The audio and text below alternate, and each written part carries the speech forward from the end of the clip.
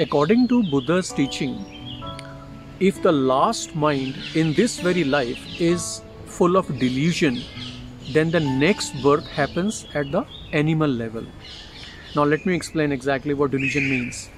So delusion basically means ignorance about the benefits which one can derive from giving regular donation, regular dana, or ignorance about the benefits of living a moral life, which one can live by following 5 shilas like Buddha has described. For example, not to kill, not to steal, not to lie, something like that. There are 5 shilas.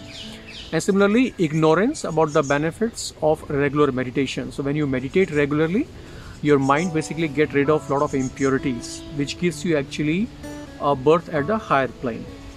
So when the mind is under delusion, means he is ignorant about the benefits of dana, meditation and moral life, the next birth happens at the animal plane.